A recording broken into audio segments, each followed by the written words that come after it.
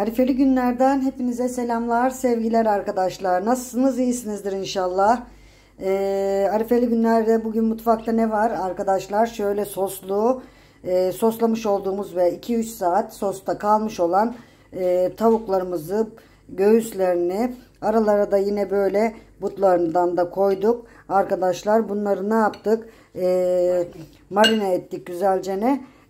Nasıl yaptık? Yoğurt, sarımsak, zeytinyağı, kekik, pul biber karışımı, soğanda rendelenip bunları güzelce harmanladık ve böyle sosta bıraktık arkadaşlar. Salça da var içinde. Bu şekilde soslanmış bir şekilde 2 saat 3 saat bekledi. Ondan sonra şimdi bunları hafif döndürerek önlü arkalı kızartacağız arkadaşlar. Yanına da pilavımız var inşallah. Ablamlardayız şu an. Ablamlarda güzelce, ablam pirinci de ısladı. Ablam pirinç pilavını çok güzel yapar. Tencereleri de muhakkak böyle bir kaynatır ablam. Bulaşık makinesinden çıkan tencereleri böyle bir adeti vardır. Hepsini bu şekilde ne yapar? Kaynatır. Ondan sonra onu bir döker. Sonra tekrar koyar.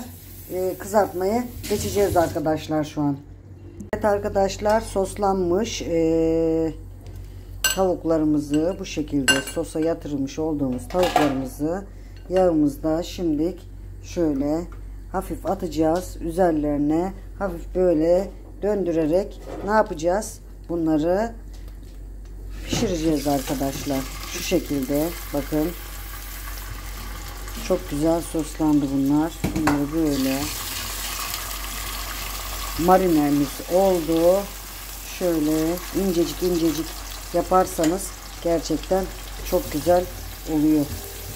Derilerini de atmadık bazılarının. Derileri de güzel oluyor. Ben seviyorum yani derilerini. Şu şekilde.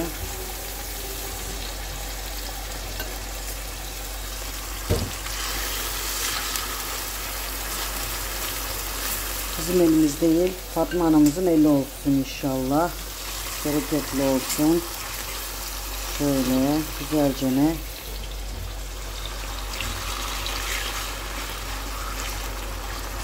bunları koyduk arkadaşlar.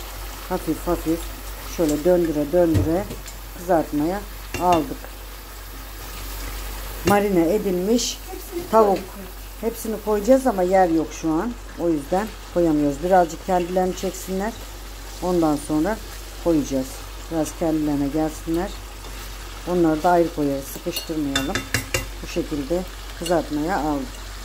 Evet arkadaşlar, burada da ne var? Bunlar da haşlanmış göğsünü burada kızartıyoruz. Marine ettik, sosladık burada. Bunları da sadece bu şekilde ben sevdiğim için böyle kemikli olan yerlerini ayırdık. Bunları da ayrıca kızartacağız arkadaşlar. Şu şekilde alacağız. Ne yapacağız? Buraya koyacağız süzgeçten. Tavuğun suyuyla da ne yapacağız?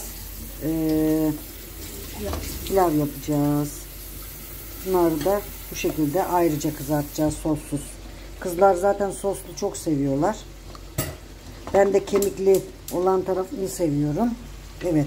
Bunlar burada süzüldükten sonra alacağız. Rıfkı da çok seviyor. Rıfkı da etlerine bayılıyor. Rıfkı'ya da ayıracak anneannesi. Şöyle. Rıfkı nerelerdeymiş? Rıfkı da buralarda. Şöyle. Rıfkı! Gel oğlum, gel. Bekliyor. Tavuğun kokusunu aldı, bekliyor değil mi? Evet. Nasıl bakıyor? Bak. Ne verecek? Anneanne ne verecek sana oğlum? Tavuk mu? Tavuk mu yiyeceksin? Kuru mamasını yedi. Evet. Tamam bakalım, hadi. Versin anneanne sana şimdi. Ağzı tatlansın. Seni. Fazla vermiyorum. Evet arkadaşlar, şöyle çeviriyoruz. İlk önce şöyle hafif bir döndürelim. Ondan sonra kızartmaya başlayacağız. Önüne arkalı bir şöyle hafif döndürdük.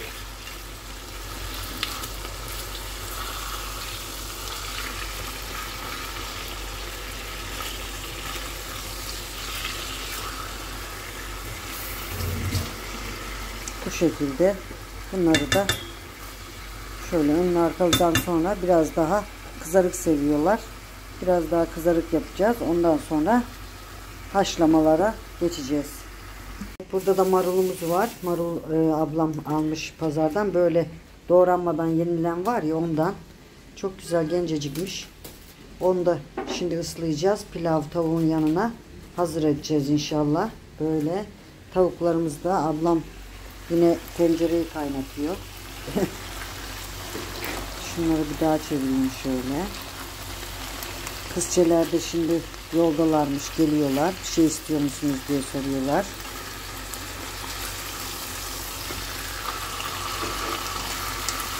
Kızçeler çalışıyor, işteler. Allah herkesin işini rast getirsin.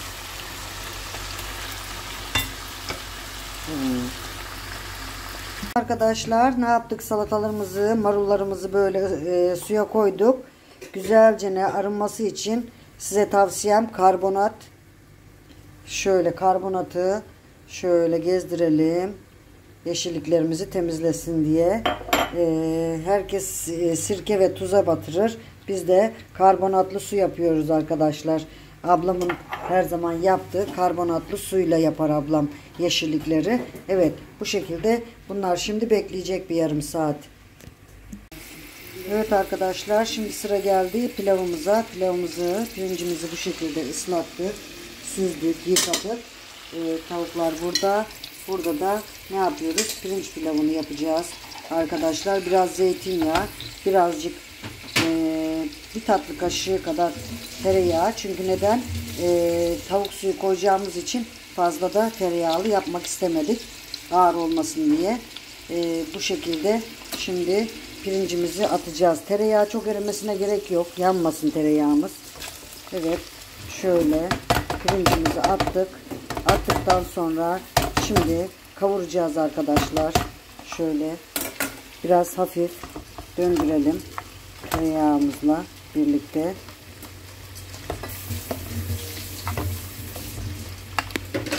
Biraz döndürdükten sonra biz kaynamış suyunu ilave ediyoruz üstüne. Kaç kaşık kaç bardak bu? 2 bardaklık mı? 1,5 bardağa 3 bardak su arkadaşlar, iyi geliyor biliyorsunuz. Birazcık şöyle kavrula dursun. Ben burada bunları çevireyim tekrar. Bakın kızarmaya döndü.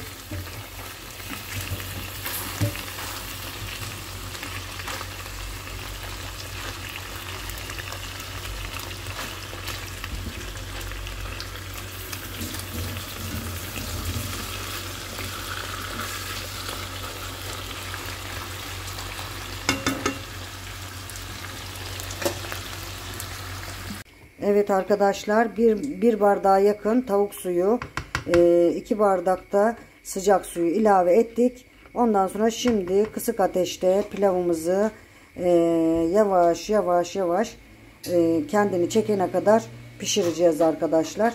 O da hazır duruma geldi şu an. Onu da ayrı bir yerde bıraktık.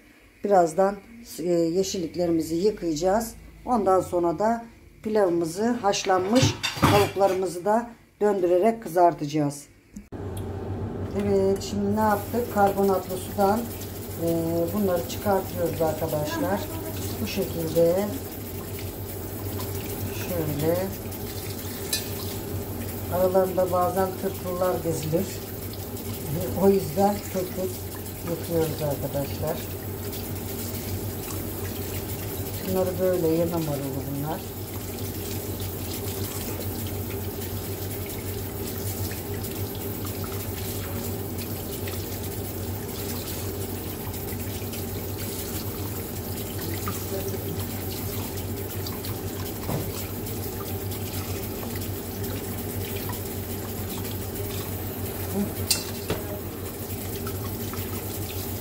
Şey de aldık, böyle çok güzel domateslerimiz var.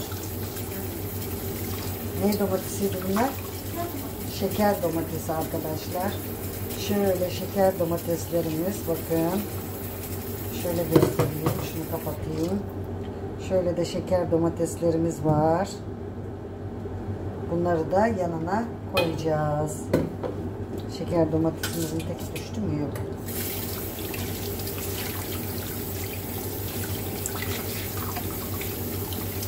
Bunlar normal çeri domateslerinden farklı. Bizim tezgahtaki Kemal abi satıyor onları. Ondan aldık. O böyle ne satıyor ya? Organik ürünler satıyor. Avokadolar var. Avokadolarımızı da aldık. Onlar da çok güzel. Mor avokadolardan aldık arkadaşlar. O da bu şekilde bakın. Şöyle. Bunlar da çok güzel oluyor. Aldık oradan 5 tane aldık. Onları da ayrı ayrı kahvaltıda da yiyoruz. Bunlar şimdi birazcık burada kalsın. Sonra süzgece alacağım bunları da. Çeri domateslerimiz, şeker, uzun, sivri domateslerimiz bunlar. Bunlar da çok güzel. Bu da mor domates. Şöyle. Bunlardan da soframıza hazırlarken birlikte oluruz. Evet arkadaşlar, nefis nar gibi kızarmış, soslu, marine edilmiş tavuklarımızı bu şekilde artık servis tabağımıza almanın vakti geldi. Şöyle tabağımıza alıyoruz. Güzel nar gibi kızaran tavuklarımızı. Dediğim gibi 2 saat bekletiyorsunuz. Çok güzel. Şöyle hazırlamış olduğumuz tabağımızdaki tavuklarımız, göğüslerimiz bu şekilde. Birazdan da yine ne yapacağız? Bu soslu yağın içinde diğer tavuklarımızı alacağız. Buraya koyacağız arkadaşlar. Evet, bunlar da kemikli olanlar. Kemikli olanları ben sevdiğim için ablam bana böyle kemiklileri ayırır her zaman. Çünkü ben kemikli, bu tavuğun, bütün tavuğun kemikli yerleri, kanatları arkadaşlar. Şöyle bunları da bu şekilde buraya alıyoruz. Birazı soslu, birazı sossuz olarak bunları da kızartmaya aldık. Şu kemiği alalım. Şöyle onu sıyırmalık yaparız. Şu budu da araya koyalım. Evet, bunları da bu şekilde şimdi sade olarak kızartacağız arkadaşlar. Evet arkadaşlar, bunlar da sossuz olan tavuklarımız. Sossuz olanları da bu şekilde soslularla birlikte yağıyla birlikte birleştirdik. Bunlar da biraz soslanmış, hafif soslanmış gibi oldu. Burada da pilavımız oldu arkadaşlar. Güzelce suyunu çekti. Bir karıştırdık. Bu da hazır. Pilavımız da hazır. Evet, tavuklarımız da hazır. Salatamızı da yaptıktan sonra masamızda buluşuruz arkadaşlar. Evet arkadaşlar, bir de ne yapıyoruz şimdi? Tavuğumuzun yanına bir de tavuk pilavımızın yanına tarhana çorbası. Bu tarhanayı ben ısladım. Kuru tarhana bu. Benim kendi yapmış olduğum tarhanam. Evet, şöyle ıslamıştım. Isladıktan sonra yağını salçasıyla beraber şöyle hafiften pişireceğiz. İçine ne atacağız? Tavuğumuzun suyundan kalan suyunu da buna ilave edeceğiz. Şu an suyu bu. Tavuk suyunu da şimdi ilave ediyorum. Bu da benim hazırlamış olduğum kuru tarhanam arkadaşlar. İri çekim de yapabilirsiniz robotta. Çünkü bunu şey yapıyoruz. Suda bir 15-20 dakika beklettiğimiz zaman bu açılıyor zaten. Açıldı mı bu şekilde gördüğünüz gibi bakın koyulaşmaya başladı bile. Koyulaştıkça ne yapacağız? Suyunu ilave edeceğiz. Şöyle alıyoruz. Buradan suyunu ilave ediyoruz arkadaşlar. Bu kadar kafi. Çok da sulu olmasın. Bu şekilde kaynamaya aldık. Bunu sürekli karıştırıyoruz. Kaynamaya geldikten sonra altını kısıyoruz. Biraz daha piştikten sonra kapatıyoruz. Ama pişene kadar, kaynayana kadar dediğim gibi karıştırmamız lazım. Hemen dibine çöküyor, hamurlaşıyor.